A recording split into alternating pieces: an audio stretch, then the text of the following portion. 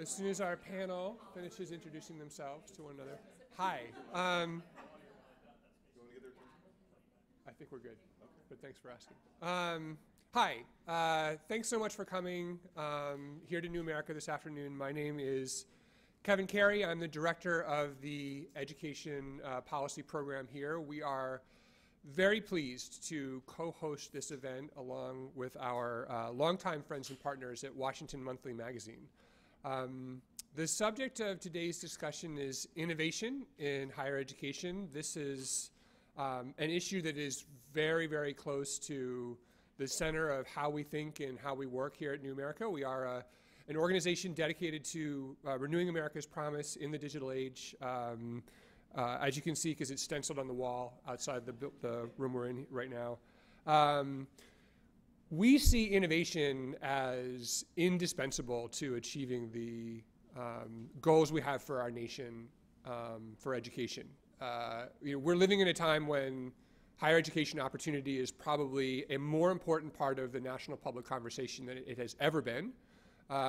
It is a major debate. It is one of the ways that people are making choices about who their elected leaders will be. And we believe that there is no way for us to meet our national education goals without being much smarter and investing much more in higher education innovation. We can't just take what we have and rearrange it. We need to think of new ways of education, new ways of organization, new ways of finance. And we're very fortunate to have some of the nation's leading experts on all of those topics here to talk today. So we're going to begin with a few remarks from a good friend of mine, Jamie Marasotis, from the Lumina Foundation. Lumina Foundation is a generous supporter both of the education work here at New America and the Washington Monthly College Guide. And Jamie himself really is one of the nation's leading thinkers and advocates for improving talent and opportunity for all of America's students. So we really appreciate Jamie coming today, and we will start with a few remarks from him. Thank you, Jamie.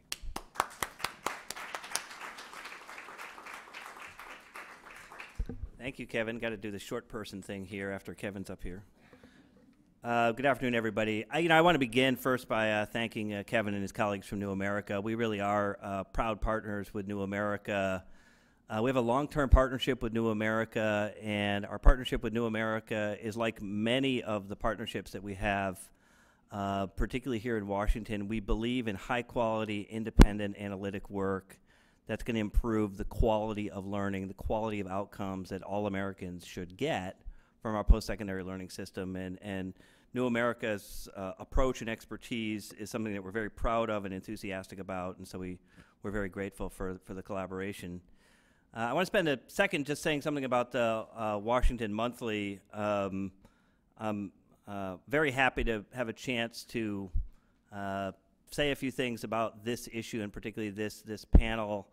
I will say that as a former journalist wannabe, I've always thought that the Washington Monthly is one of the best in the country, and I really mean it. I think that for years I have said that if you really want to see what the New York Times is going to be writing about in the next 3 to 6 months, just look at the current issue of the Washington Monthly and go ahead a few months, and that's what you'll see being covered in the national media. And that's certainly true in this space of higher education. So we're really proud to be working with Paul and his colleagues from the Monthly in supporting this work. The latest issue of the rankings issue for the Washington Monthly.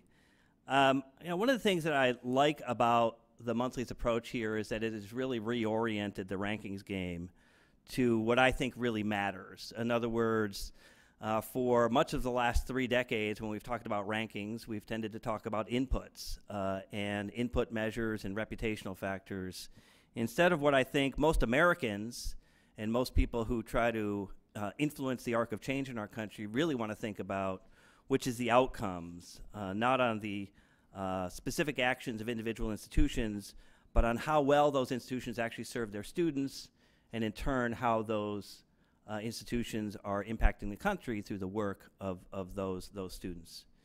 And, this year's issue has some wonderful pieces. I particularly want to commend to you the piece that Paul wrote, really the first ever rundown of the nation's top colleges for adult students, which I think is terribly important.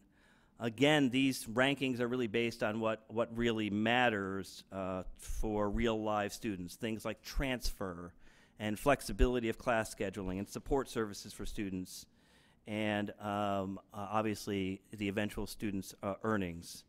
I think another key feature of this issue, and the one that we're here to talk about today, is something that I think deserves a lot more attention, which is this idea of innovation in higher education. Let's be candid. I don't think innovation has been higher education's particularly strong suit until fairly recently. This is not something that higher education has done well. I think tradition has ruled the day for higher education for many decades, and at some institutions perhaps for centuries. And in my mind, that's just fine. Maybe that's even been preferred for some of those institutions. But I think the facts are the facts, and the facts are that the world literally has changed. Our country's growing need, its demand for talent that Kevin was talking about, the demands of an ever-changing and complex global economy, the sort of seismic demographic shifts that I think so many colleges and universities are working on and that we are addressing as a nation, the compelling necessity to address social and economic inequality. All of these things, I think, demand higher levels of educational attainment among all of our citizens, certainly, but certainly among those who have been the most disenfranchised. And, unless we innovate, unless we actually find ways to subvert tradition and forge broader, straighter, more accessible pathways to post-secondary learning for millions more Americans, I don't think we're ever going to meet the challenges that we have to meet as a nation. Now, the good news is things are changing.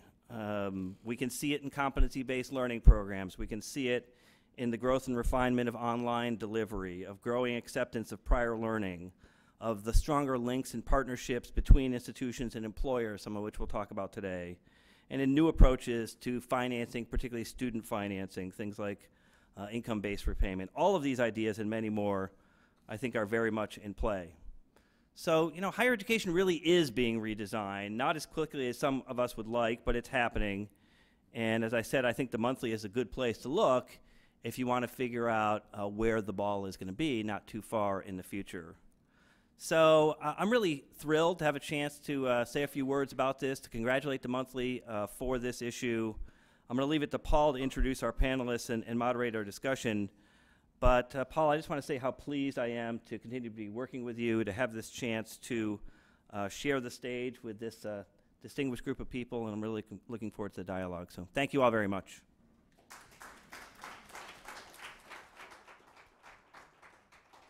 Thank you, Jamie. Can you all hear me? Really appreciate the kind words, Jamie. And for those of you who don't know, Jamie and I started as interns at the Washington Monthly back in the Pleistocene era, I think it was. And just so you know, two of the best books on innovation in higher education were penned by Jamie Marasotis and Kevin Carey. Go to Amazon, type in their names. They're terrific books, or see the excerpts in the Washington Monthly if you don't want to buy the books. But they're great, and so we appreciate the thought leadership of our partners. Seriously, it's great to have partners who are making you think. We have a terrific panel. We have a terrific audience. I took a look at the RSVPs. We've got members of the. We have some staff from the Hill. We have people from the agencies. We've got some journalists from the trade groups. We've got about 100 people who signed up just to watch the webcast. So a very good audience. I hope we get some good Q&A. We want to open it up to your questions. But let's just jump into the panel. Let me do some introductions of these three folks who we profiled in an article in the Washington Monthly called the 16 Most Innovative People in Higher Education. And when we said higher education, we don't mean just college presidents. There's no college presidents on the stage today. We mean the people throughout higher education who are on the front lines making, trying to make changes for the better. Change is very hard. It's especially hard in higher education. As Jamie said, it's hidebound, tradition-bound. We think things are beginning to change. We think the pressure from parents and students who are looking at huge debt and ever-rising tuition is playing a part. We think that anger and frustration is bubbling up to the elected officials. They're beginning to put pressure on state colleges, and the press has gotten in the game finally. So I think the folks that who are going to be talking to today, who have had to fight their way into making change, are really the wave of the future. So let me introduce them now. Charles Isabelle is a professor and senior associate dean of the computer science program at Georgia Tech, where he helped create Georgia Tech's online master's in computer science degree program. I hope he's going to tell us all about that. Charles teaches and conducts research in artificial intelligence and received his PhD in that subject from MIT. He's also founder of the Laboratory of Interactive Artificial Intelligence, a research consortium, and in his spare time writes reviews of hip-hop albums and was ran the annual New Jack Hip Hop Awards, which I think is very cool. Amy Leitonen is Director of Higher Education with the Education Policy Program here at New America. She previously served as a policy advisor on higher education at both the U.S. Department of Education and the White House. She was named a top innovator for her work on federal policy and competency-based education by the Chronicle of Higher Education. Her current work focuses on federal policies to increase quality and transparency, and she has a degree both from a community college and one of the finest public universities in the world, which I also think is very cool. Bridget Burns is Executive Director of the University Innovation Alliance. This is a coalition of 11 public research universities dedicated to finding new ways of helping students graduate with a high quality and affordable education. UIA was developed and launched while she was an American Council of Education Fellow at Arizona State University, Arizona State being one of the 11 members of the coalition.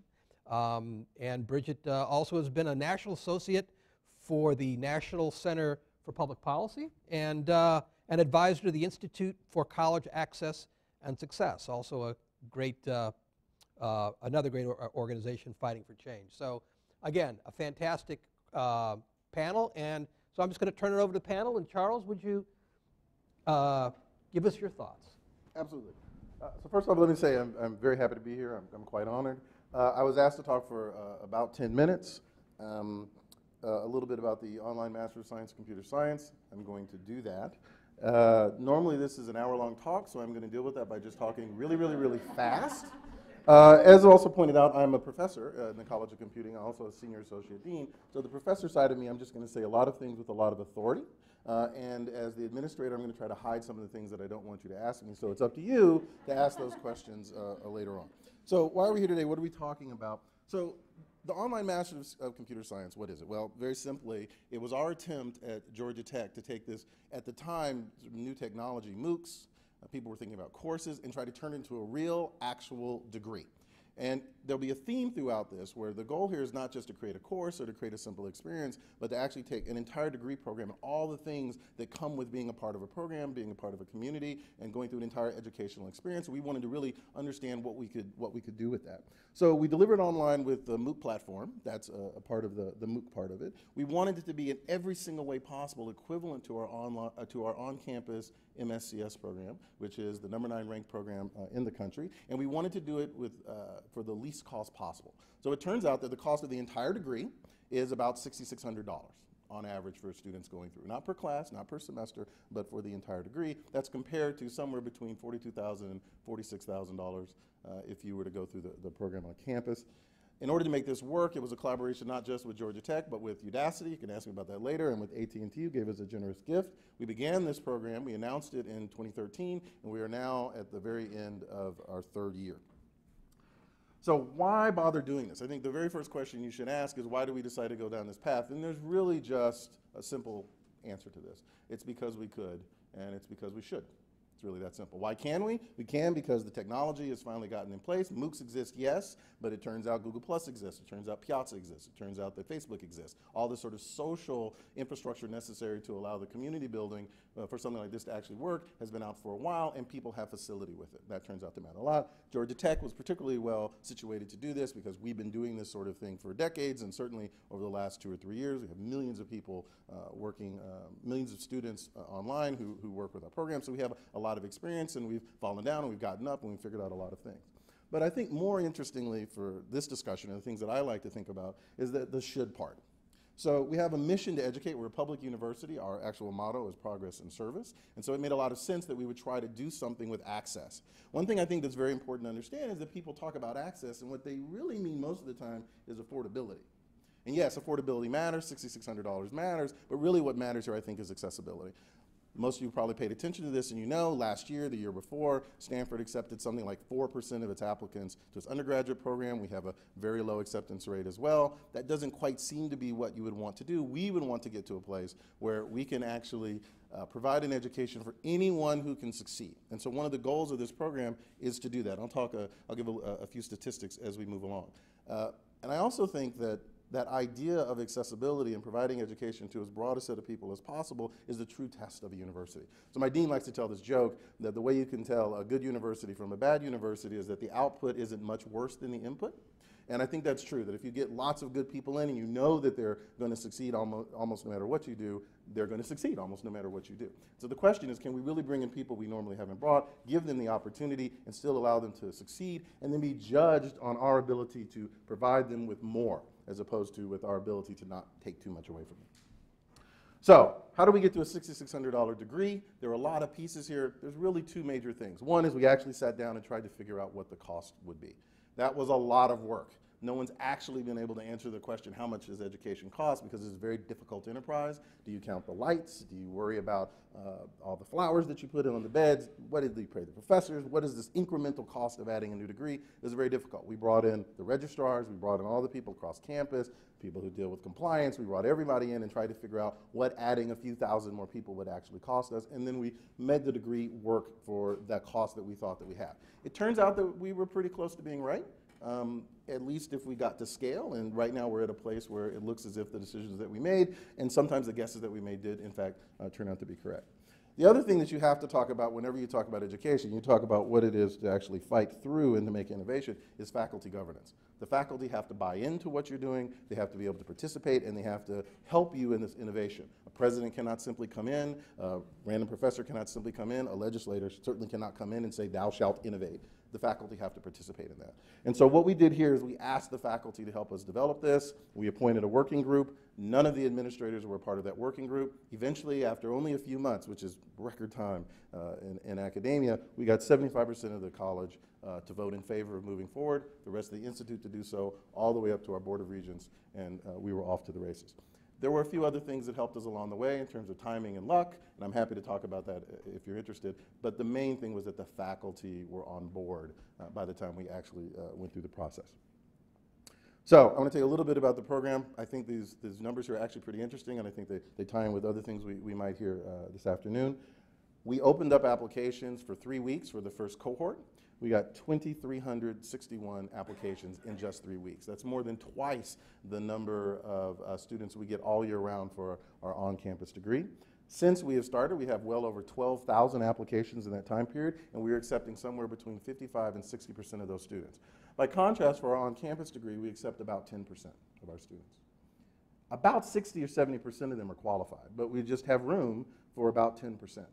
Here, we're able to actually accept everyone we believe who can succeed, and all the early evidence is that, in fact, they are succeeding.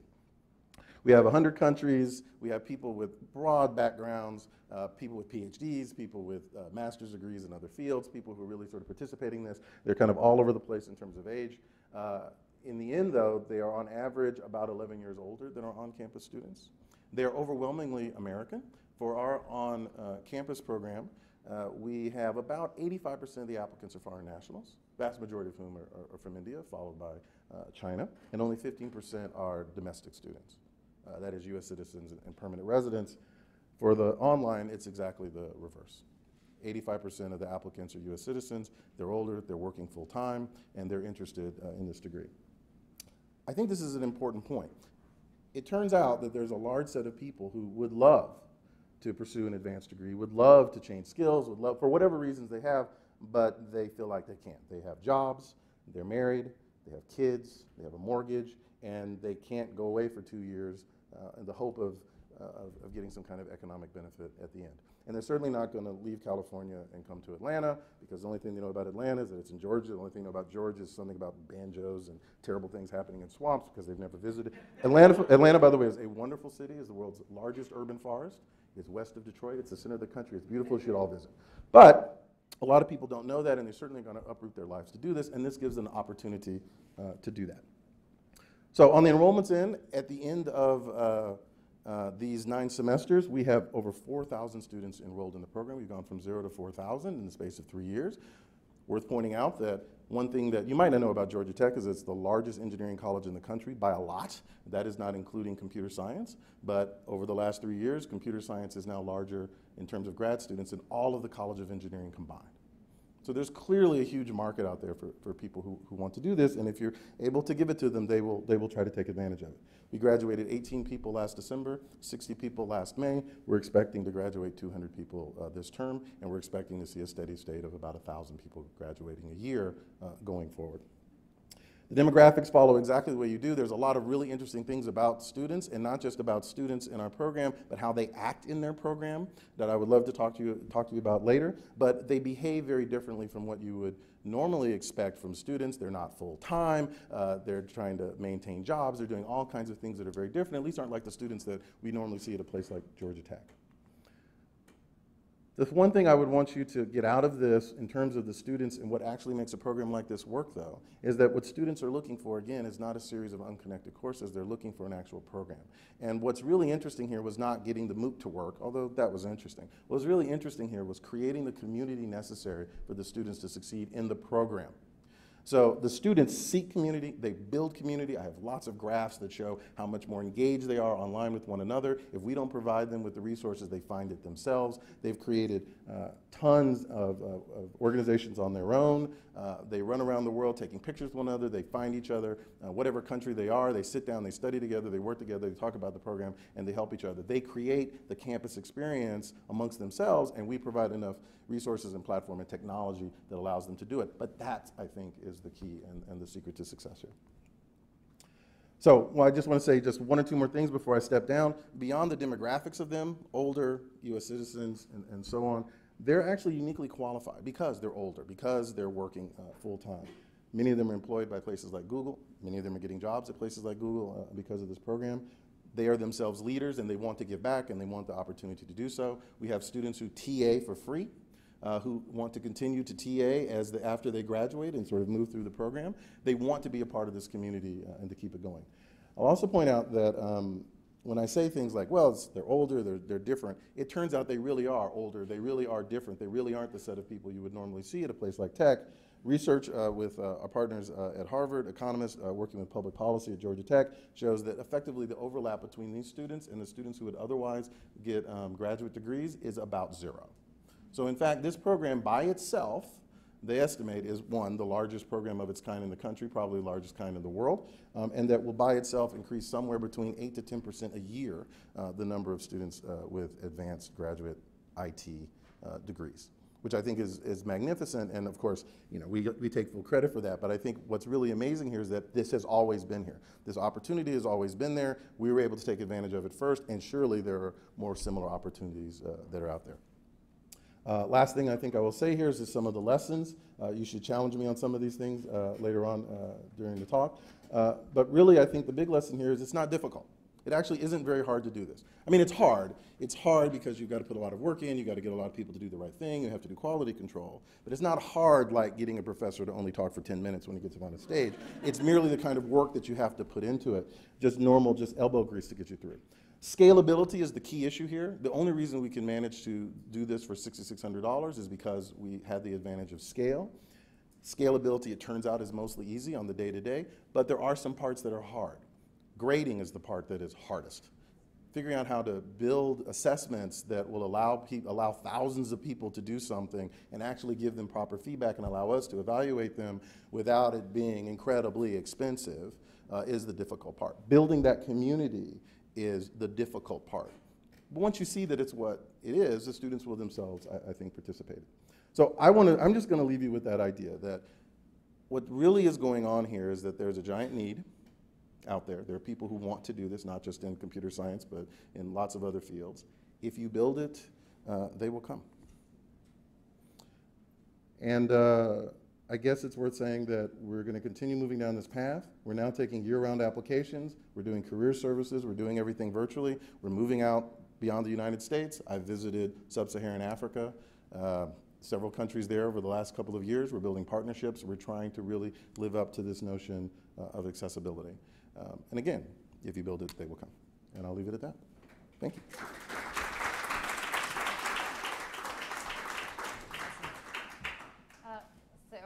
Wow, so I don't do that. Yeah, I don't build things. And so I'm excited to be included with people who build things.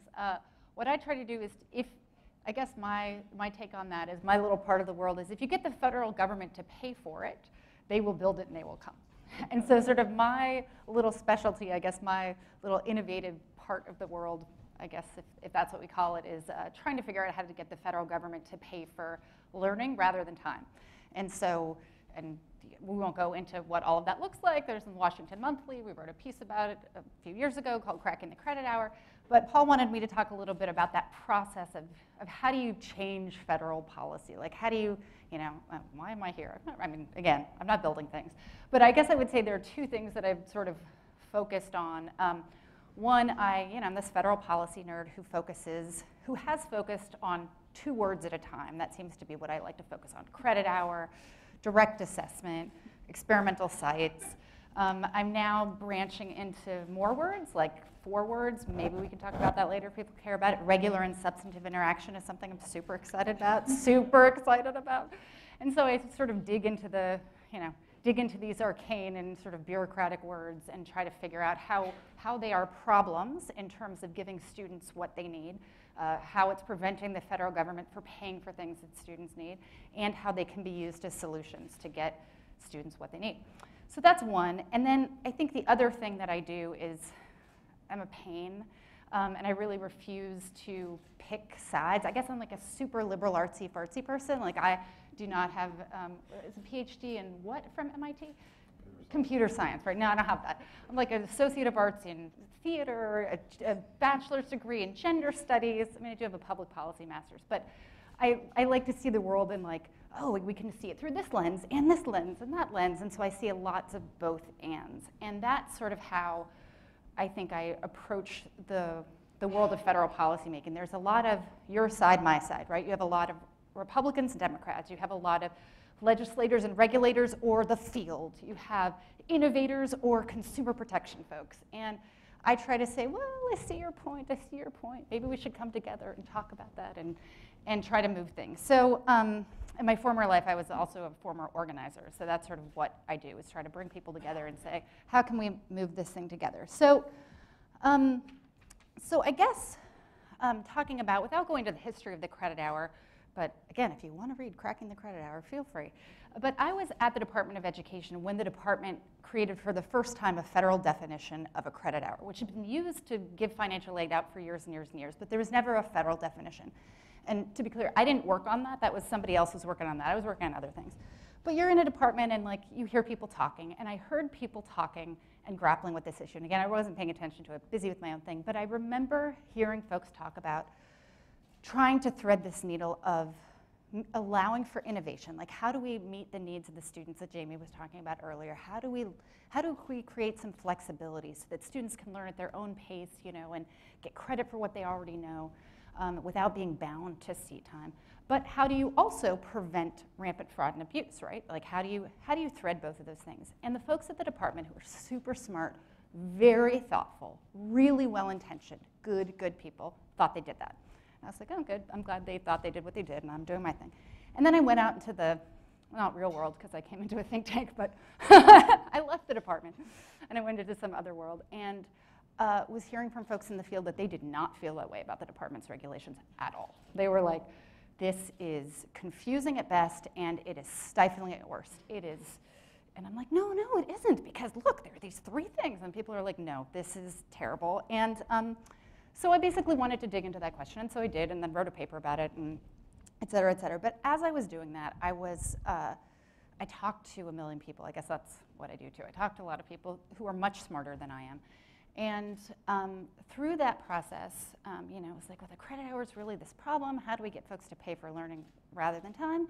And after talking to a gazillion people, I talked to one person who was like, well, actually Congress passed this law in 2006 that creates an alternative to the credit hour. I was like, and I had talked to, if not hundreds, nearly 100 people at this point, and people who were very in the weeds on this stuff. And I had never heard of this provision. I was like, tell me more. And they're like, oh, I don't know, it was something 2006. So I went back and sort of digging around and found this provision and was like, and then asked other people about it, people who you would think would know, people in competency-based education, people, policy people, people who are very focused on this issue, and folks didn't know about it. So then I was like, okay, so now it's an organizing, like we actually have a solution. We have something on the books right now that is law. You don't have to create law. You don't have to get Congress to agree on anything. You can just sort of say, hey, there's this alternative to the credit hour that we can use to create, to basically help competency-based programs. And at that time, Lumen actually held a meeting, and there were about, this is maybe in 2011, 2012, there were about a dozen institutions, maybe 15 institutions that were either doing or trying to do competency-based programs, but they couldn't really do them because they didn't have federal money to pay for it. So we're like, there's this solution. And so brought folks together and sort of started an organizing campaign, like getting the field to know about it, talking to folks in the department, saying, hey, you may not know about this thing exists, talking to folks in the media and there were stories written about it, and all of a sudden there was this, oh, here's this thing. And then the department issued a letter and said, hey, colleges, we want you to do this thing. Colleges raised their hand, and then they started to do this thing. President Obama made this big speech on higher education where he talked about 3 things that he was going to do to sort of shake up higher ed, and innovation was one of them, and these things that we had recommended in terms of direct assessment and experimental sites, these 2 words that I love, and they're fun because they're only 2, were part of the president's plan. So that was super exciting. So that's basically sort of what we did, and what's exciting is we had this meeting a few years ago where there were about a dozen schools. Now there are hundreds of schools and programs that are trying to do competency-based education because they know they can get it paid for, right? You pay for it and they will come. Somebody will build it if the federal government pays for it. If the federal government doesn't pay for it, it's a little bit hard. If your students didn't get financial aid, would you be able to offer your courses, or are they mostly self-pay? They're far more with financial aid than I would have thought. Okay, so financial aid, if you couldn't get financial aid for your program, do you think you would be able to serve as many students? No, absolutely not. No. So financial aid matters. So we're figuring out, how to do that. So that's a start. We have a long way to go, and we could talk about, those are the hopes and dreams. A bunch of things have happened, a bunch of things haven't. But so we have a long way to go, and there are still some threats. And the threat is, there are 2 threats. There's the threat that higher education stays the same, and that it doesn't help the students who need higher ed to change. And there's the threat that higher education will change and will hurt the students who it needs to help the most. So how do we thread those things? Neither of those options is acceptable, which is why I think we have to rethink our concept of innovation. We can't afford to keep thinking that you're either for innovation or you're for consumer protection. And at least in DC, that's too often those are the 2 camps that people put themselves in. So I don't know if I'm innovative or if I'm just irritatingly, I don't know what I am, but I often find myself, if not alone, then just in a small little group of folks who are saying, no, it's supposed to be both and. And I think the problem is, and people are, I think nobody likes me wherever I go because I talk to institutions. They're like, why are you defending the Department of Education? Why are you defending the Inspector General? And then I talk to folks in the department. They're like, why are you defending these institutions? And I'm like, well, there are these things that we need to think about together. But I think the problem is that we've focused for so long on the delivery of innovation. We're like, ooh, that's a sexy, shiny new thing, and let's do that. And that's the innovation. When I think, as Jamie mentioned earlier, what we really need to be focusing on is outcomes. And that's the innovation. Because if you don't do that, you end up having this back and forth between lots of innovation with lots of promise that ends up hurting lots of students, and then you get a regulatory backlash and then a clamping down. And we've seen it time and time again over the last few decades. In the 80s, we had correspondence education, which was really supposed to help adult students who couldn't go to classes, and we're like, here, we'll mail you a book, and you'll learn on your own, and you'll be fine, you'll get credit for it. And then federal money started to flow, and you saw just this increase in these fly-by-night providers who were just coming in and just taking students' money. I mean, giving folks degrees who could not speak English, right, who weren't going to get a job with that degree. There was a correspondence truck driving program that was run out of a fruit stand. I mean, there was all sorts of craziness. So then there was a backlash. And then in the 90s, you have the invention of the internet, and you have the invention and the possibility of online education, which we have seen has done tremendous things, incredible, tremendously innovative things. But also, there has been the ability to scale and to scale exploitation at scale. And so we've seen some massive abuses, and we've seen the collapse of some colleges that were part of that. So I think as long as we focus, and then we saw this, we've seen a regulatory backlash, right? So I think as long as we focus on the innovative, the sort of shiny, ooh, what is that thing, we're going to constantly go back and forth. But if we say the innovation is the outcomes, and we're going to be super tight on that, then we can be much more flexible about how it's delivered, who delivers it, if it's a faculty member, if it's a college coach, if it's the who provides what and how they provide it and how many hours your butt has to be in a seat, and all of those things don't matter as much if we're like, well, at the end of the day, did you complete? Did you learn anything? And did you get a job that enabled you to pay down your debts? Maybe that's the innovation. And that is actually a radical idea in higher education. We don't do that. So I guess that's sort of my hope, is trying to figure out in sort of my little piece of the world, is trying to figure out how to pay to build things that are all focused on outcomes. And so it doesn't matter sort of who is providing it, how it's provided, but that we are focused on the outcomes. And so that's my story. Okay, so I'm heading up there. I have some slides. I found out that, so 10 minutes, that is quite the challenge. Okay, so we're good. So I was told to talk to you about three things. One, a little bit of a sense of my background and how I'm coming into this work, what the UIA is and what we're doing, and also how policymakers might help incentivize more of this work. So no challenge there in 10 minutes or less. By the way, the intimidation factor of being on a panel of innovators, I felt like I should show up wearing a ton of wearable tech and just super edgy everything, and I didn't, so I'm sorry about that. So my name is Bridget Burns, and I have the pleasure of working with these 11 large public research universities that you can see are spread throughout the United States. And they have come together because they are united around a sense of urgency that we're not producing enough college graduates to keep our economy on track in the future. And we're doing a terrible job with low-income students, first-generation students, and students of color. We believe that going it alone to solve those two problems is a massive waste of time, energy, and money. So we work together to innovate, scale up what works, and diffuse everything we learn in the hopes of creating a movement. So I came to this work. This alliance came about because these 11 institutional leaders came together. They wanted to try and create something bigger than themselves, something that was going to solve this massive achievement gap facing the country, and to focus on scale.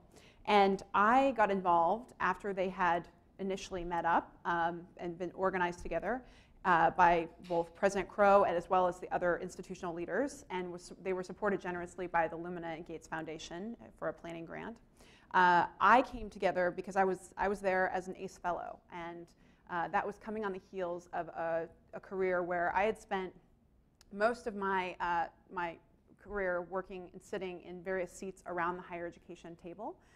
As a low-income student leader who was on a presidential hiring committee when I was very young, so as a member of a state board of higher education, observing and hiring and firing and helping support university presidents as a chief of staff and a senior policy advisor for 7 institutional leaders, and being their primary advocate in the legislature. So I'd kind of seen the different ways that higher education behaves and started to see really 2 driving questions that emerged in my career that led me on my ACE fellowship. One was, why is collaboration so painful? Why is it so difficult to get institutions to work together? And also the second one was, is there something truly different about the institutions who we believe are innovative? What is it? What can we teach others about that? I wanted to know because I had heard all this stuff and I'd seen all this stuff, but I had a lot of questions. And so I went to learn from the most innovative college president in the country, Michael Crow, at the most innovative university, Arizona State. And when I first got there, they asked me to work on this alliance that was just very much in the beginning. And they said they gave it a 30% chance that it was going to be successful. And they were okay with those kinds of odds, which is why ASU is as innovative as they are. They are comfortable with risk, and they make strategic decisions around it. So they said, you know, we'd like to see if you can make this work. So I spent that year going not just to these institutions, to about 50 around the country, to understand, you know, what do institutions believe they're doing that's innovative? How self-aware are they? And how aware are they of what's going on elsewhere? And so what I found when I did this is that campuses fell into basically 3 categories. The vast majority, when I would ask them what they were doing that was innovative for student success, would point to something that was not innovative at all. And in fact, I'd seen something much better very close by that they were unaware of. There were some institutions who fell into a category of they were doing stuff that was innovative and they didn't even know it was innovative because that's just how they do things. And again, it's about the peripheral vision of institutions. And then there were a group that is very small, but they were actively engaging in experimentation and testing and iteration and comfortable with failure and learning from failure. And there was an actual thoughtful strategy around it. And so we're talking about like Georgia State, Arizona State, UT Austin. We have these institutions who have been leading. So it became clear that you know, coming out of that landscape analysis of what was going on while the UIA was forming, it became clear that there were a few challenges that really we needed to focus on. One, the diffusion of innovation needs to be innovated. Right? The way that we share ideas is focused far too much on coverage and not on transfer. And ideas simply are not spreading, people are not aware of what's going on, and even when they do hear about it, they don't actually have the answers to the questions they would need to take action. There is no method for scale in higher ed, which is why there's so much tinkering in silos in the dark and replicating experiments and pilots. And while the work, it seems like more and more when I talk to people on the ground, they really want to do this work. They really want to work on student success. They want to help low-income students, first-generation students, students of color. Their jobs are getting in the way because we have an organizational design problem. Universities were not necessarily historically designed around student success, and we actually have to do the really hard work of redesigning many of them around how, what students' needs are so that they can be successful no matter their background. So the University Innovation Alliance wanted to try and use this as well as a variety of other things that we learned throughout that year. The last piece was we had to design our own method of collaboration because historic models of collaboration were painful and terrible or ineffective, or they were in name only, or just not really going to be adding value to the campus. So the work that we do as we came together comes into 3 categories. Innovation, which is the radical idea that 11 heads are better than 1. And so we engage in work that we can only do together. Last week, we just launched a 10,000 student random control trial for first-generation college students to understand when they get off track, exactly what is it that you can do that will get them back on track. That we would meet Wet Worst Clearinghouse standards. This is supported by First in the World, and it's being led by Tim Rennick at Georgia State. So that's a good example of innovation. The bulk of our work is scale, which is we kick the tires at each other's campuses and really get under there to understand what's going on. We look at the data, what's real. And when ideas have truly been proven to work, we scale them up across the country on other campuses. And so an example of that is last year when we started, we had 3 campuses who were actively using predictive analytics, UT Austin, Arizona State, and Georgia State. And now we have 9. And in less than a year's time. And it usually takes universities a lot longer time to be able to scale up an innovation that's so complex. But when you have buddies who are alerting you to bumps in the road before you hit them, you can move a lot faster. And so scale work is what we work on. The last piece is diffusion, which is, part of the reason the ideas don't spread in higher ed is we rely on conferences and white papers and people moving between careers. And the problem with conferences is that people come as individuals. They hear an idea on stage and they might be inspired, and I hope they remember it at the end of the conference. But they don't actually have the answers they would need to take action. And so to come to a UIA convening, we hold them multiple times a year. You cannot come as an individual, you come as a team. Campuses have to form student success teams that are directly in line with the CEO. They're supported by fellows who we support through the resources we raise. The campuses have time while at our convenings to really understand what's going on. They also get time alone, team time, to actually engage in discussion about what they want to work with and build a plan when they return. They go back to campus, they turn this plan with a timeline, deliverables, and exactly who's going to do what to their CEO. So everything we do is actually around driving action and making things understandable. We also put ideas on stage, not titles. So we are focused on sharing about failure. We're interested in sharing about things that went wrong. We're not interested in seeing people spike the football in the end zone, which is usually how things are, on stage, tell you about all my amazing things. So the way that we diffuse ideas is just fundamentally different, and we hope to eventually be able to diffuse everything that we've learned and give it away. We don't think about this work as something that's just about the UIA. We see this as a movement, and we want to see other campuses engage in this work. So in the last 2 years, we've accomplished a lot. We've raised resources. Every dollar raised, these campuses more than double. And there are just incredibly generous and thoughtful and passionate people on the campuses who are doing all of this work, who are so excited and really driving this change. And so we've seen lots of scaling, and there's all this impressive work that we're seeing. But I would say that the thing that stands out for me is I have a hard time keeping up with how much is scaling. I hear regularly how much a new idea has spread from one campus to another, and these relationships are real and they're meaningful, and people call each other and they spend time and they see each other as colleagues across the country. So going it alone is no longer how things are happening.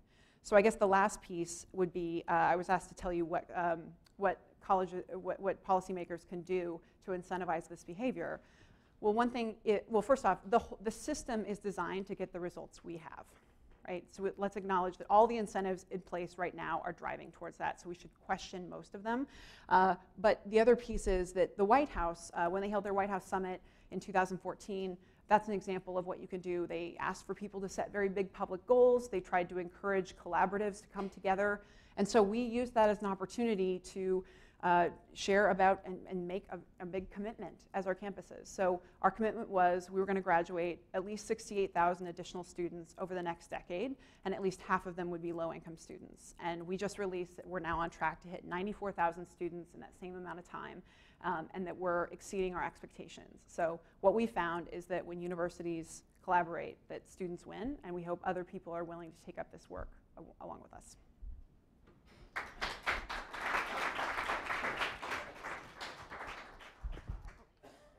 Well, thank you, panel.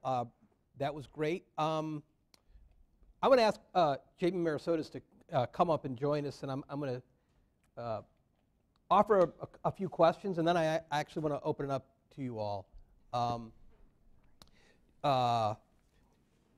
Jamie, something you and I were talking about before we came on, and that was... Not the joke in Greek. That's not the joke in Greek, but we can talk about that later when the camera's off. And that is my sense, sort of the theory of the case in the magazine about this subject is that, and you sort of talked about this in your remarks, that our higher education system was not built for innovation. It was not built to achieve the goal that Bridget was just talking about of student success. Student success was presumed to come out of universities, but wasn't the point. And that one did not see a lot of innovation 5, 10 years ago.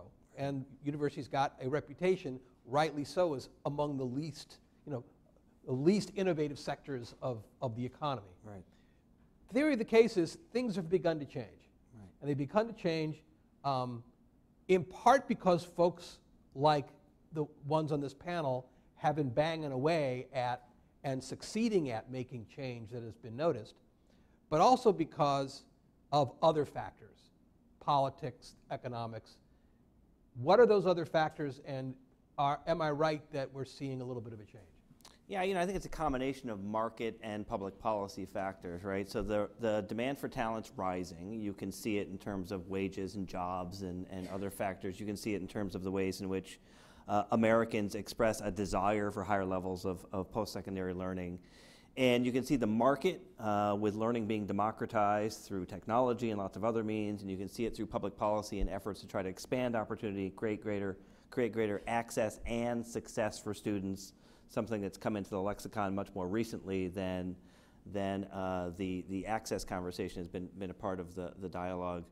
But I think it's important to zero in on Amy's point here about the fact that we need to express some flexibility here in terms of how we get to the outcomes. We need to be really clear on what the outcomes are. And I was really struck by the sort of false dichotomy argument that she was making, that this idea that you're either consumer protection oriented or you're innovation oriented. The same is true with online versus classroom based.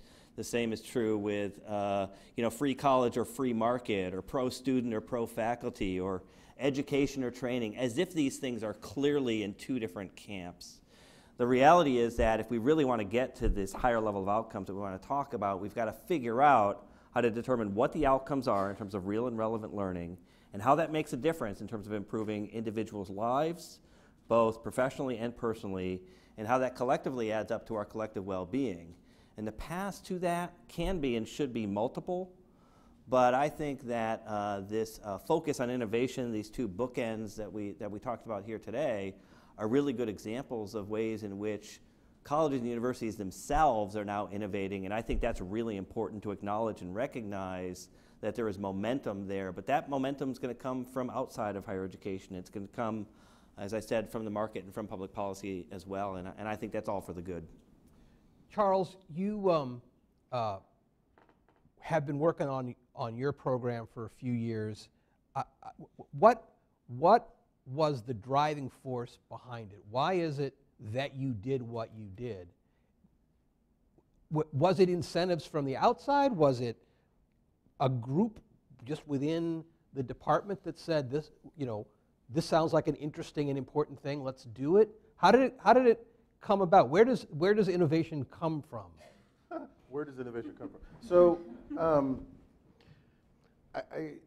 I'll answer the first question, I think, first, which is how do we get to where we were? Two things happened at once. One is that there was a huge change in the environment in which we were in, right? MOOCs existed, and they were a big thing, and they were highly controversial, and everyone was trying to figure out what to do about them. And internally, we had actually had a lot of faculty who, for free, on their own time. I didn't talk at all about our business model, by the way, and there actually is a sort of business model behind it to compensate faculty. But for free, on their own time, they were building courses and just trying to figure out what to do about it. But like most of our colleagues, they didn't quite know what to do. But there seemed to need to be something to do. But we weren't really sure how to get there. So there was the outside environment. By the way, they're cutting our budget, we're a public university, they're cutting our budget. They're yelling at us while cutting our budget, and then we can't educate as many people, and they're saying, see, they can't educate as many people, so let's cut their budget some more, and it just kind of was sort of going like that. So there was this sort of nervousness in the air. Meanwhile, we had individuals who were trying to do interesting things, they weren't sure what to do with it. Sebastian Thrun, who's the CEO of Udacity, came to us and said, let's make a $1,000 degree. My dean said, that's insane, you can't do it for $1,000, it probably costs $4,000, eventually it costs closer to $7,000. But we had an excuse, we had a reason to try to do something, and I think this was the key part. The outside world was forcing someone to do something. We had the right ingredients to try to do something, and then a few people had the idea that we could be the ones to actually make the difference. So it sounds like outside political pressure in the form of Republicans coming after your budget was at least some of the incentive. Well, it was the incentive for fear. So if this were not 2016, but this were 15 years ago, you'd be having a conversation about, or maybe it's 20 years ago now, you'd be having a conversation about, building campuses in other parts of the world, international programs, making certain that people are part of, global citizens and so on. And those are perfectly valid things. But what typically happens is because someone's coming after you, you react with fear. So everyone has to have a vice provost of international programs and innovation. Everybody has to have some study abroad program because you're reacting, but you aren't actually being strategic about it. You aren't figuring out, well, what is it we actually want to accomplish, what are our outcomes, and what do we want to do? And if you're in the right place at the right time because of this outside pressure, you can actually make a strategic decision to do something that you think will make a difference and aligns with your interests. So yes, without the outside pressure, there's no reason to do anything in particular. And even if you have people inside who want to do something, they're not going to basically have the resources to do that thing. No one's going to help them out because you can't do these things by yourself, certainly not at an individual level, much less at an individual university level. But when those things come together, the right thing happens. And for us, we were willing to take what looks like a risk. I didn't feel it was a risk, actually, but for a lot of people, they thought it was a risk, and we thought we could actually make a difference. Sure, it might not have happened if there hadn't been other things going on, but internally, you have to be willing to do that and be interested in doing it. The downside of the way you describe it, and I think this is actually quite real, is that you're just generating fear. And so people are reacting. They aren't being proactive. They aren't trying to figure out what to do. So Bridget, you've now worked with at least 11 universities, but you've talked to 50. Kind of the same question. Where is the motivation coming from? Is it external? Is it internal? Is it some mix? Are people who have always wanted to try something new being empowered by an environment that's more demanding than it was 2, 3, 4, 5, 10 years ago? So it depends on who you're talking about at the institution.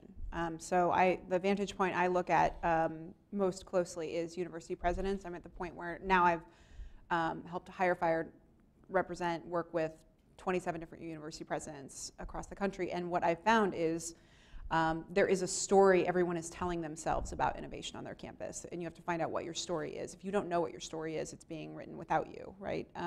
But there's no lack of motivation. People actually want to do this work. Their jobs get in the way. The organizational design of the institution gets in the way. The university president, most people have no idea how incredibly difficult their positions are. They wake up at 6 a.m., they've had a student crisis, there's something going on with a faculty member, there's some media article that's coming out, their board member's mad at them about something, and it's 6 a.m., right? They're scheduled in 15-minute increments throughout the day up until, when I followed Michael Crow around, I went one time, I was met at his house at like 7 in the morning, and it was 15-minute increments up until 10 p.m. at night, and I just tapped out. So I don't know how, these people are incredible. They're very passionate. There's no lack of motivation there. It's really about who has the creativity, who builds the team around them to allow them to actually take action. So part of what we find is that it's a capacity problem. Like, we have this very damaging belief in higher ed that if I give you another job, that your plate will expand. And it's part of the reason why nothing is happening. It's someone's job. Oh, by the way, on top of that, could you also collaborate? No. Who has time to scan the country and find out what's going on elsewhere, and then also try and communicate what you're doing and make sure it's the right thing?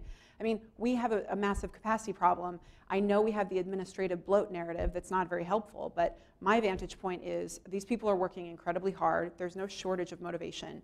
It is a design problem. The most creative innovators are the ones who design the solutions around that allow them to be successful. So one example of that is like at ASU. Most people don't know that he has this thing called university initiatives, which is like a stable of early to mid-career smart thinker and doers who are basically standing by for whatever idea he has to test it out, to prototype it, to stand it up, and to get it ready to be able to be real, right? Most university presidents have good ideas, but they have to ask themselves the question of, okay, is this a public affairs issue? Is this a government relations issue? Is this, they have nobody around them to just take a random idea and chase it down and figure out a solution. That's not a department. If it was, I think if people had more capacity, they would be in a better spot. So that's part of how we try to solve this is we've given people fellows where for the first time, there is a full-time FTE, a very smart person whose job is to just help shepherd collaboration around student success and actually drive this work.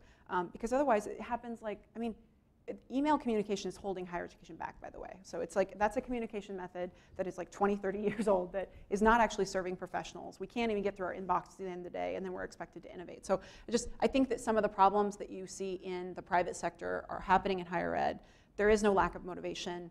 It's what you see are the people who design solutions to allow themselves to be successful. And I can point to lots of examples of that, but I've already gone too long. Amy, you mentioned very quickly that the number of schools doing competency-based education for adults has gone from, I don't know, 6 to 60 or something like that. Just for the record, for the audience, I know some of this, but give us an example or two of a program at a school, or a school that wasn't and now is doing something on higher education for adults that's cool, it's got a cool factor, and that would not have happened, in your opinion, absent the innovation you talked about, which was essentially finding a way to get federal funding for the students. So I think, so I'll answer it in 2 ways. I think for the super innovative, the innovators that you're talking about, the folks who are like the Michael Crows of the world, who are just, they're going to innovate no matter what, some of these things would happen anyway.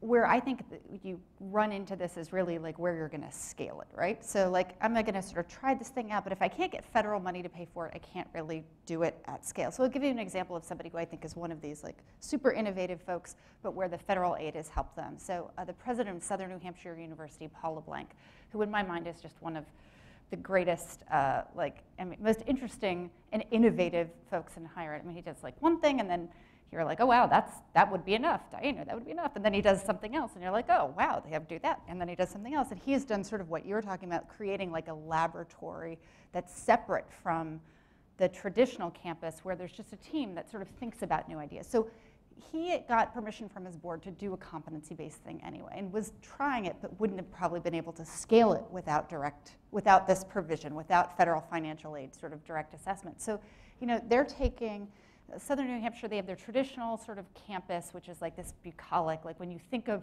traditional higher ed, which doesn't really exist that much anymore, it exists on Southern New Hampshire's campus. There's like, it's New Hampshire, there's like leaves and like people running through quads. I mean, it's just sort of ridiculous. Then there's this like, there's their online program, which I think is still the fastest growing online program in the country. And then there's this competency-based program, which is really different. It's a sort of move at your own pace. So it's not X number of hours. I think one of their students got through their entire associate degree in arts in 3 months, not the typical student. But you can't just apply to be in it. You have to work with an employer. It's very much focused on the employer side. So trying to figure out what are the skills and competencies that employers need, because employers are always complaining. They're like, hey, we're getting these college graduates who can't read, write, think critically, take new information and digest it and sort of find solutions. Like, isn't that what higher education says it's going to do? Which is part of why, which is so interesting to me, this very workforce-oriented program is an Associate of Arts degree, right? So it's like, it's only for people who are working at a particular place, a Slim Jim Factory, Blue Cross Anthem, Blue Cross Blue Shield, in the healthcare industry. It's for people in work, and it's an Associate of Arts degree, and it's very much this sort of meeting students sort of where they are, but it's, the competencies are very much like liberal arts competencies, like can you think, can you process things? In addition, can you use Excel? Can you do these sorts of technical things? But I think, and they've expanded, now I forgot how many students they have, but they're sort of going all over the place. They're now actually doing college for Rwanda? Yes. They're college for Rwanda, and they're working in refugee camps. They're doing all this interesting stuff. And obviously the folks in Rwanda aren't getting federal financial aid, but that's just another way of saying they're doing really interesting work. But that wouldn't have happened. There's Brandman University, who was highlighted in the Washington Monthly, and Lori Dodge, who's the head of the Competency-Based Education Network, has created this program. And again, for these students who otherwise aren't being well served by higher education, and trying to now make it not a niche thing. It's a little bit like Charles' program. It's a bachelor's of business, right?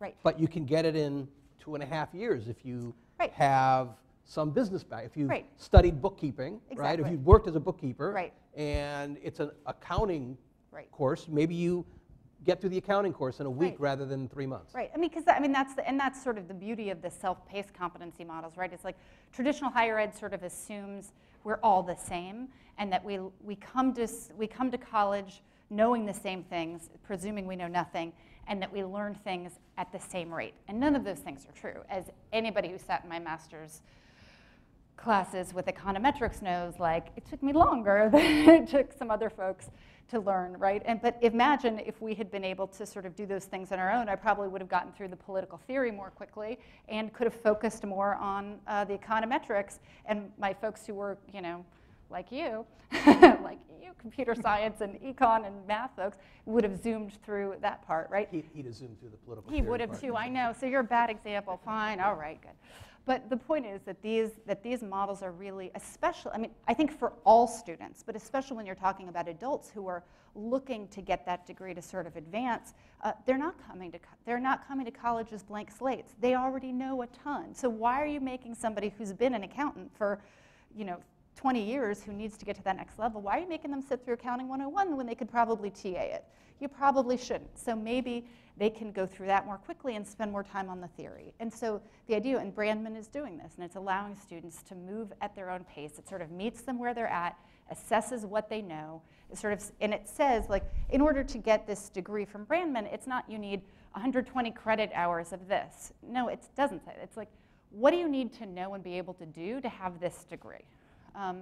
And then, all right, show us what you know, like how quickly can you move through the material, and if it takes you 2.5 years, okay, if it takes you 8 years, okay, but the point is at the end, so it may be faster for some students, it may not be faster for other students, but at the end you actually have this degree that is sort of meaningful, where it's not just, okay, and we know they've sat through 120 hours of something and we can check these boxes, but the students and the employers at the end feel pretty confident that this degree means the students know and can do this. Like, what a radical idea in terms of transparency and quality in higher ed when employers are saying, I mean, I don't know how many of you have hired recent graduates, but like looking through like some of these, like, I'm not gonna name any, but like some of the cover letters, you're like, you have a college degree. This is terrible, like terrible. So if you could have more consistent and transparent quality, and if you made it flexible, right? I mean, that's a sort of win for everybody. But as long as we're just paying for the strict sort of seat time way of doing things, that's not going to happen. And so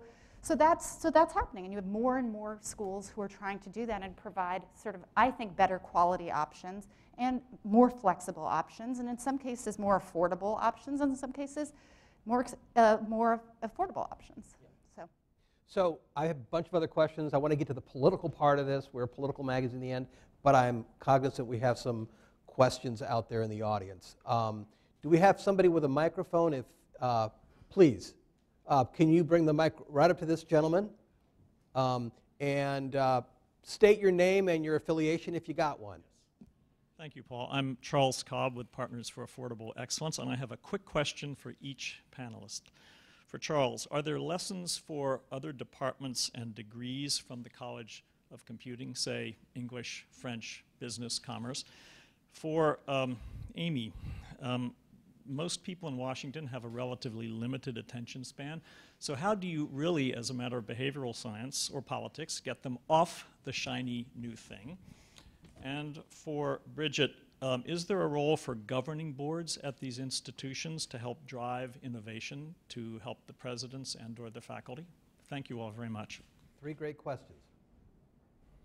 I guess you asked me the first question, so I'll start. I mean, yes, there's lots and lots and lots of lessons, but the question is ill-posed in some sense, right?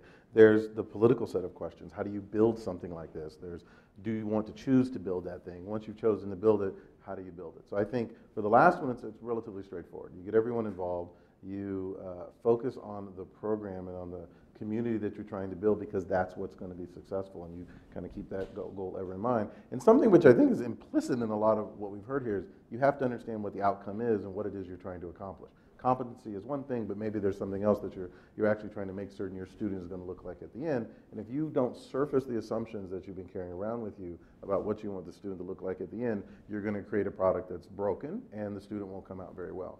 But I think on the political end, the main thing you have to do is you have to get all of the stakeholders involved. If you're going to do something as what may not from the outside look terribly radical, but from the inside, structurally, organizationally, is actually quite radical. You need to get all of the people you never think of on board. You have to get the registrar on board.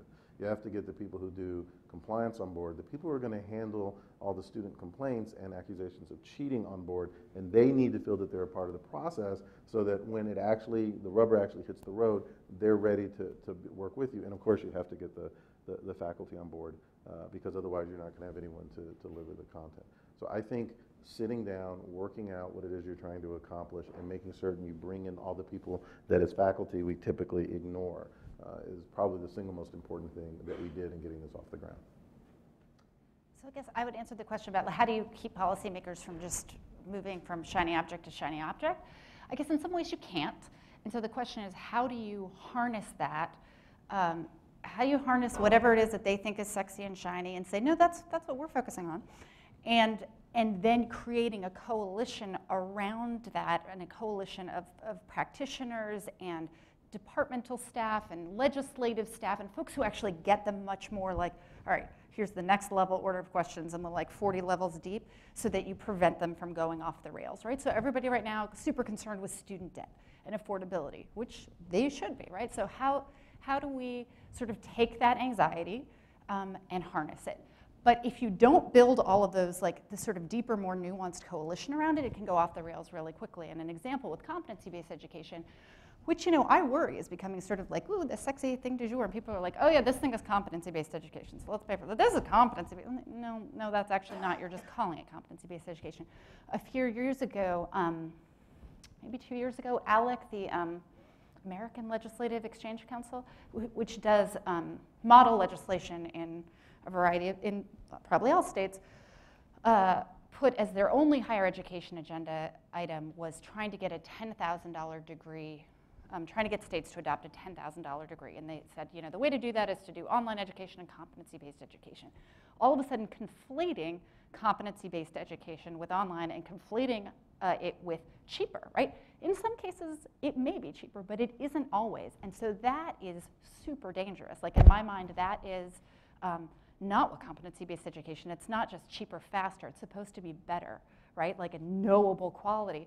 But in order to combat that, that means that you need to have folks on the ground. You need to have like the institutions who aren't just, and when I talked about trying to build empathy, like you need folks in the field who aren't just like, oh yeah, I want to do that, and you can trust me because I'm a good actor, so let's just go. You need those folks to start thinking a little bit like regulators and like legislators, and to be saying, yeah, that would be good for us, but really bad for the field generally. And we can see how that could be really bad for students if a bad actor were to take this and run with it. So I think it is, it's sort of like saying, oh, yay, we're going to take your shiny object du jour, but making sure that there is this profound group of folks around it with the understanding and the right intentions who help move it in the right direction. But yeah, you let legislators on their own, it's a disaster. By the way, for the record, online education, it's not cheaper. Right, but that's, I agree, right, but that is not the perception, right? There are ways to do really cheap online education. Online education is not inexpensive. Yeah. Right, but there are ways to do it really cheaply. Yes, there are. Right, but so this is like a perfect example, right? Like, as an institution that's doing it really well, it's like one is not necessarily cheaper. But if you create federal policy, let's say your state policy, where you're like, we're just going to create online education and we're going to say it needs to be the $10,000 degree, you have all of a sudden now incented and made it so that the online education is necessarily going to be cheaper, which isn't going to be better. And so we need folks like you saying, we're okay with online education, but no, it's not cheaper. Does that make sense? Governing boards, I have a lot of empathy for them, having been on one. They have 50 different scoreboards, and they are constantly afraid of getting sued or missing the ball because they're actually volunteers and this isn't their full-time gig. And so we need to, as a community, do a better job shepherding their attention towards the things that matter.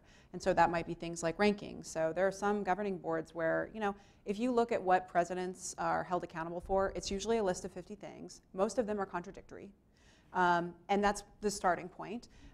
So you need to actually narrowly focus their attention around eliminating the performance gap between low and high income students, students of color and white students, first generation and multi-generation students. And so I think any ranking that is valuing the things that really matter for our country is helpful, But in general, that's where we need to move, because otherwise, I know there are some governing boards where they actually are having like a retreat to talk about how to move up in the US News rankings. And you know, that's fine, but any ranking that focuses on exclusivity is literally measuring the opposite of what America needs in the future. And so, you know, anything that we all as a community can do to, you know, these are volunteers, and they want to do good, and they are giving of their time, and so we all need to help them identify the few things that they should actually focus on. And I would argue it is eliminating the difference in outcomes across student populations at scale, not by cherry picking, by actually doing the hard work of redesigning institutions around student success. Some more questions. Young lady in the back. I'm not young. That's all right. Hi, my name is Claire Williams. I'm at American University right now, and I've been both tenured full professor at a research university, and I've been adjunct as well. And I want to suggest that college presidents at this time in history are untethered from student outcomes because of the adjunct or non-tenure track faculty. They are not engaging at that level, and that's where most of the teaching is being done. It's not monitored, it's not followed, it's not tracked. Adjuncts get less respect than bus drivers and housekeepers. And until this can be acknowledged by college presidents, I don't see reform. And I just ask you in your dialogue to open this question. Thanks. Anyone want to take that? Jamie?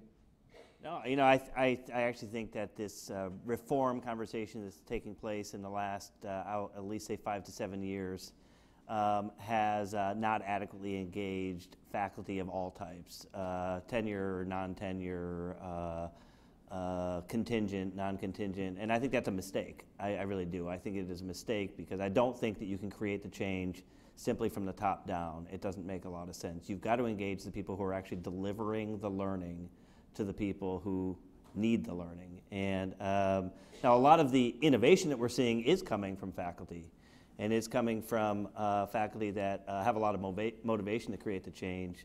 But at a systemic level, I don't see it happening. And I think your point is a really important one. I don't think it's one that we've talked a lot about, but I'm more broadly concerned about the lack of faculty engagement in general and what that's going to mean for the pace of change that's required in the system. Please, anyway. I would say that we're asking, there's a broader question that we need to be focusing on, which is higher education has a completely unsustainable funding model, and what you're seeing are decisions being made to get by, and it's unfortunately you're seeing in your situation, the consequences are felt on a real human level, but you know, the folks that I work with are they deeply care about every type of faculty member, all students. They're worried about all of these different things. Everywhere they look, there's a regulation or a restriction, and until you run a multi-billion-dollar imprinted organization, you really don't understand how complex the decision-making is, and that there is actually no villain. And I think that the infighting gives the illusion of progress.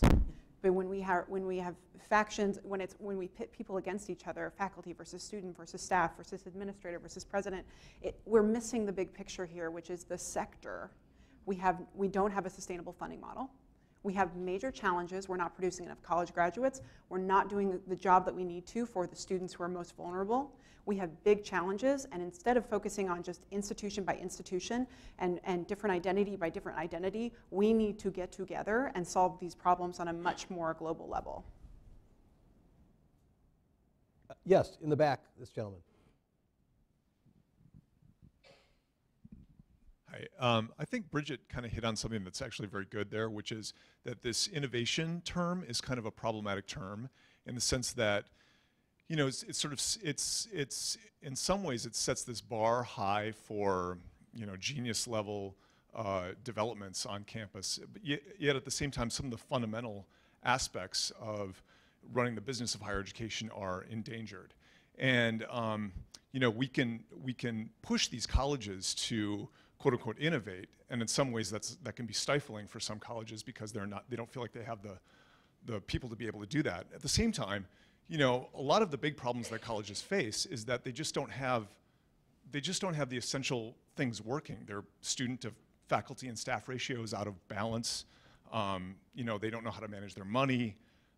They're not bringing in students and so on. So anyway, it's just a comment which anybody can take up from there. One of the things I think Kevin Carey has pointed out in our pages and to me personally is that if you look at colleges that are generally not very well run.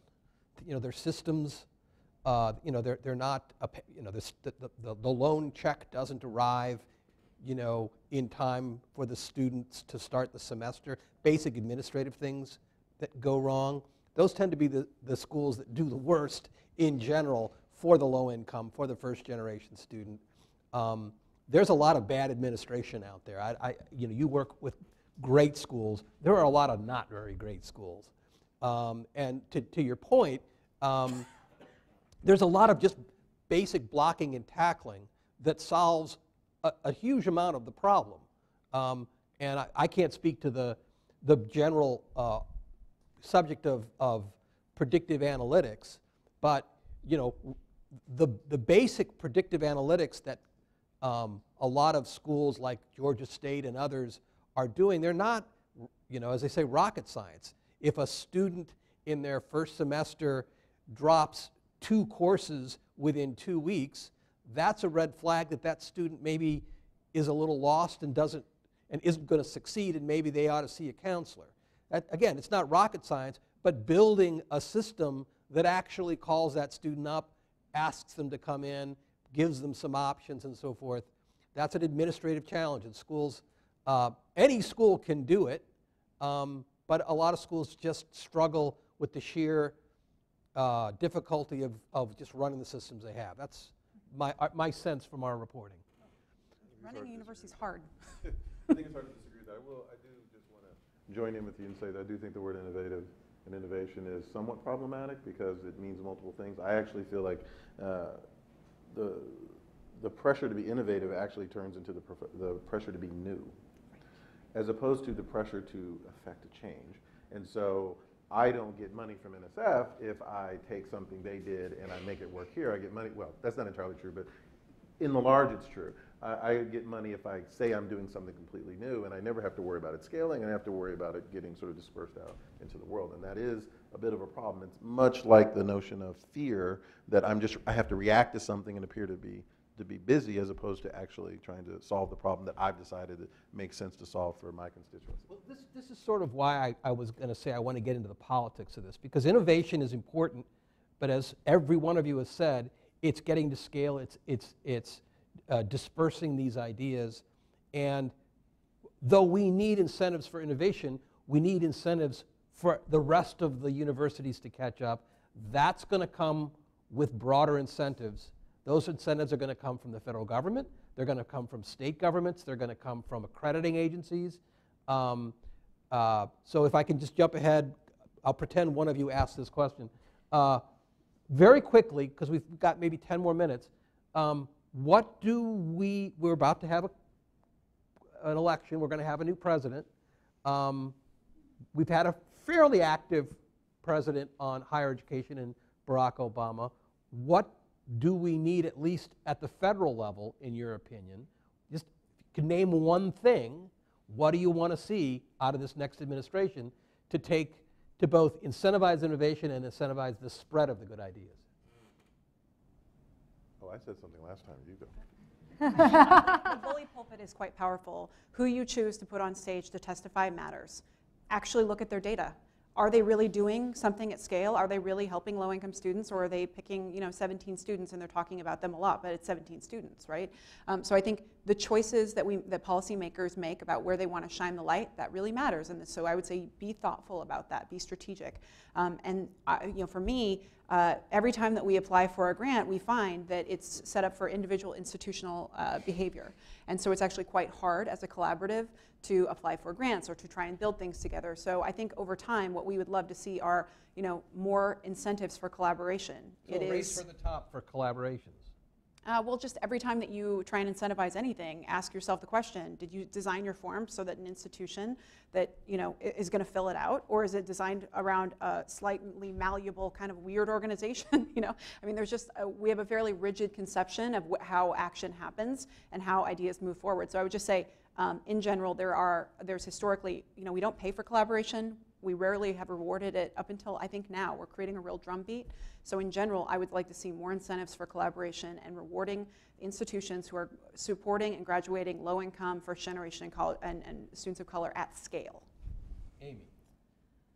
I would do more than bully pulpit. I would bribe or coerce. I would use go where the money is, and there's $130 billion a year that the federal government spends on financial aid.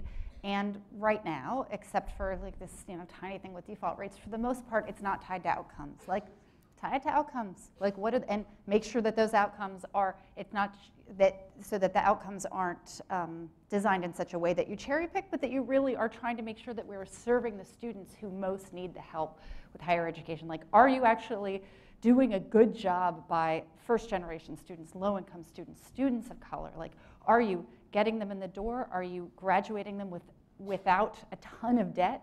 And are they able to get good enough jobs that they're able to pay down their debt? Like, how are you doing? And if you're not doing well, you should not be getting federal money, or at least not that much federal money. Like, needs to happen. I don't have strong feelings about it, though. So, there's a long answer and a short answer. And the short answer I'm going to give is, hold everyone accountable, but hold them accountable for what it is they're trying to accomplish. So there's this kind of one-size-fits-all thing that sort of happens, and that's what, the typical complaint against things like regulation, but the regulation is actually important. But when things like accreditation work, they work because they say, here's some minimal standards, absolutely minimal standards, and you tell us what you're trying to do, and we will hold you accountable for doing the thing you're saying you're trying to do. So that's two things. It requires you to be transparent and say, I don't actually care about low-income students, or I care very much about diversity, or I care very much about outcomes of how jobs my students get. Be very clear about that, publicly clear about that, and then demonstrate that you're actually accomplishing those or trying to accomplish those goals. And that allows everyone to be different on the one hand while still actually having both minimal standards and real accountability. When accreditation works, it does that. When it doesn't work, it makes us try to look the same. Oh, and by the way, you have to make certain that the universities believe you, as opposed to thinking this is some sleight of hand and that really there's a specific answer that they're supposed to give. Jamie? Yeah, I think I really agree with all of that. I would just add that the next president's got to use the bully pulpit to actually change the conversation, so that the conversation is not about inputs and processes and systems, not about schools and colleges and universities, but about the outcomes that should matter for students, for individuals, for workers, and ultimately for the country. And in order to do that, the president's agenda has got to be about talent, not just education. It's got to be about how we actually get to that higher level of talent as a country, and what the federal government can actually do with the $130 billion in federal student aid and the money that we have in training programs in the Department of Labor and lots of other places, and think about this in a much more holistic way. I actually think that the democratization of learning that we were talking about earlier is a real phenomenon, and the federal government has got to make sure that it incents the innovation in the right kinds of way, gets out of the way of the kinds of innovation that's already taking place in the market, and uses its resources to produce the scale that we need, particularly scale in terms of equity for the populations that Charles was talking about, low income, first generation, minority, and other populations. So everyone who's still got a question, can you raise your hand? Okay, we have to. So can we just have the microphone go to both of you, each ask your question, and we'll do a kind of a roundup here. First, this lady up front. I was going to follow up along your question, and my question might be, what policy and changes would help facilitate collaboration? Because there is the competition, there's rankings, so how do we actually facilitate collaboration between universities? And then the gentleman in the back there. And my question is about, I'm wondering about the plan to adjust the traditional model, specifically in Professor Isabel's school, to try and close the price gap between the traditional on-campus model that seems so great and the online model, because it feels like there's a very large price gap there, and I'm wondering if you believe that the on-campus students are in some way subsidizing the off-campus students, because the prestige of the off-campus education in some way probably comes from the fact that there is this very prestigious university that they're tied to. Great questions. Open to any of you. I would say for collaboration, you reward good collaboration when you see it. And you be skeptical when you see fake collaboration. You try and highlight it. But the other piece is you can't do this work without a lot of, collaboration is the unpaid volunteer work that people expect of you, right? So you have to understand that there isn't capacity for it. There's rarely someone who's just standing by to do it. So anywhere you can support, provide capacity. We use our fellows. These campuses, there are so many generous, passionate people who are giving selflessly of their own personal time to make this happen. And it's because the collaboration is entirely designed around their needs, right? So there's different models of collaboration. I came from the system world. I saw what wasn't collaboration, forced collaboration. So don't do that. But I guess that would be, it's not as helpful of an answer as I'd love to give you. But I would say, yeah, highlight it when you see the right thing and try and get out of the way of it, of collaboration being stopped, because there are a lot of obstacles to it. And I would just underscore what you said before in terms of the federal government. When the federal government runs competitions, like it did with the $2 billion in money for community colleges under the Obama administration, like the first round, I don't think it was really focused on collaboration, although I could be wrong. But then in the subsequent grants, like you were given bonus points, and at one point I think it was only collaboration, because right, folks are like, yeah, you can do these one-offs and help this one institution, but really we need to create something across states, within systems and states, across states, getting folks to learn from each other, because that's really the only way to scale this. Otherwise, it's just, all right, we can go and give money to every of the 7,500 institutions, okay, and then hope for the best. That's probably not going to happen in this fiscal environment or any other fiscal environment that we're likely to live in the next 100 years. So how do you figure out how to maximize the resources you have? Yeah, I think that race to the top will go down as something students of public administration will be studying for a long time. It showed tremendous power to leverage a substantial but not infinite amount of government money into some very broad-based change. And if we can find a way to open the spigot and create some of these buckets of money again and tap that idea, we could. We proposed it for higher ed in one of the Obama budgets, but Congress wasn't that into it. Yeah, that could change. And on the gentleman's question about the gap between online and traditional, and whether the latter is riding the coattails of the former is riding the coattails of the latter. So of course it is, but then every new program that we create at Georgia Tech is riding on the coattails of the reputation of the rest of Georgia Tech. So I don't think there's anything wrong with that. What it allowed us to do is it allowed people to say, well, maybe this is an actual opportunity and it's a real thing because I trust the brand that is Georgia Tech, which is something we put a lot of time and energy into earning. So I'm okay with that. I don't actually think that's a problem. On the subsidy question, the answer is not really, because it's only subsidizing because it came first, right? So the buildings already exist, the register already exists, the infrastructure already exists, so I get to cost it as incremental cost as opposed to starting from scratch. So it's not really subsidizing it in the way that I think that you meant. And in fact, what's happening on campus is as we create more and more of these courses, I teach 2 of them on the online MS. We're at about 30 of these courses now. The students who are on campus want that experience. They actually look at, so I teach an on-campus course in my machine learning course. I have about 300 students in it.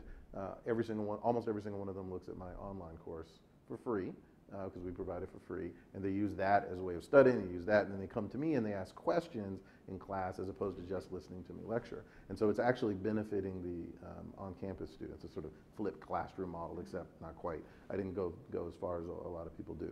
So I guess I just don't worry about the problem as you describe it. I actually think it's a pretty significant opportunity that we can take the technology and the things that we're able to do, this very not cheap technology that we've got, and that we got to actually make the on-campus experience better. And as for the rest of it, I don't think it actually matters. It's all about sort of the incremental cost given where we currently are, and the incremental benefit. So we've come to the end.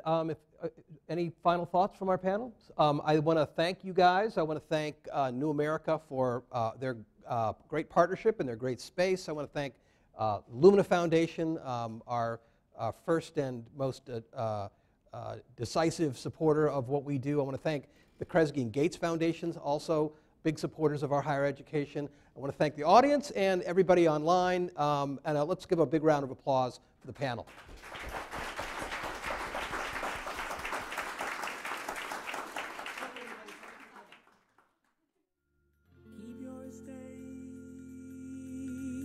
Thinking of me.